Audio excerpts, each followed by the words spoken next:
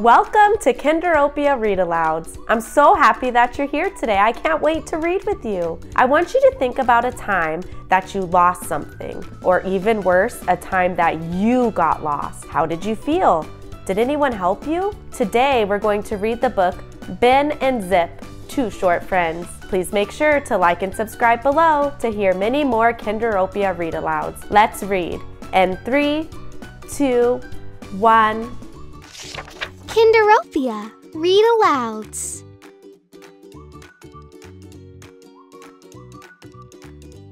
Ben and Zip, Two Short Friends.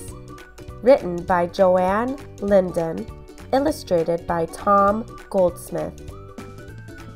Ben was short. Zip was shorter. They skipped along the boardwalk toward their favorite spot, Wally's popcorn wagon, while swarms of people sunned and strolled on the sandy beach. Suddenly, the sky turned dark. The wind began to blow. Thunder boomed and Zip bolted into the crowd. "Zip!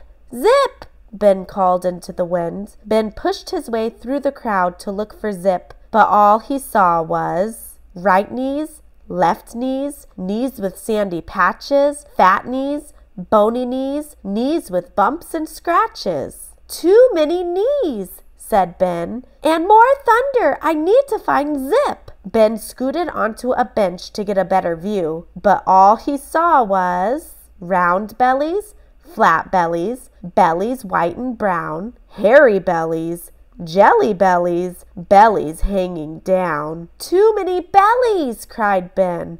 "Where is Zip?" Ben scampered onto a picnic table to get a better view, but all he saw was black hair, brown hair, hair short and curly, red hair, yellow hair, hair long and swirly. "Too much hair," said Ben. "Oh, where is Zip?" Ben scrambled up the lifeguard stand to get a better view, but now all he saw was no knees, no bellies, no heads of hair, closed umbrellas, lonely castles, beach completely bare. Far in the distance, Ben saw Wally's popcorn wagon. "That's where Zip must be," he shouted. Ben scurried down the ladder and ran back to the boardwalk. Past the pizza, past the books, past the ice cream stand, past the prizes, past the games, past the ragtime band. Ben splashed through the puddles and skidded up to the popcorn wagon, but Zip was not there. "Oh, Zip, where are you?" "Yip, yip,"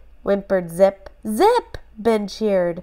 A lonely howl rose up from below Ben's feet. Ben peeked below the boards. There was Zip with his leash snagged on a post. "Hang on, boy," called Ben as he scooted under the boardwalk. "Woof, woof!" barked Zip. Zip waggled from end to end. "Hold still, boy," said Ben. "I've got you." Ben and Zip beneath the boards, safe from stormy weather. A hug, a lick, a scratch, a yawn. Two short friends together.